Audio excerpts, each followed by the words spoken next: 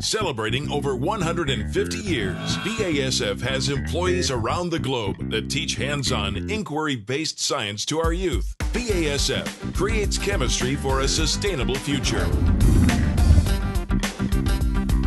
Welcome to BASF Science Club. I'm Miss Miracle from BASF, here with my kids, EJ, Eden, and Kendall. Without pollination, we'd have no fruits, nuts, and vegetables. So let's take a look at how pollination works. Here are the materials that you will need. We've used some color pipe cleaners to make some insect shapes with handles. Our flower cups each have a white pipe cleaner carefully pulled through and taped down create the flower pistil. Our flower stigma is a piece of tape, sticky side out, around the top of the pipe cleaner. We will carefully add pollen to our flowers using different colors of gelatin in each cup to represent the different types of pollen from different flower species.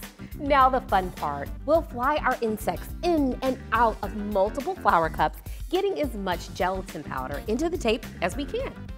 We observed that the pipe cleaner insects are covered with gelatin and that each time they visit the flower cups, some of the gelatin sticks to the flower pistil and stigma.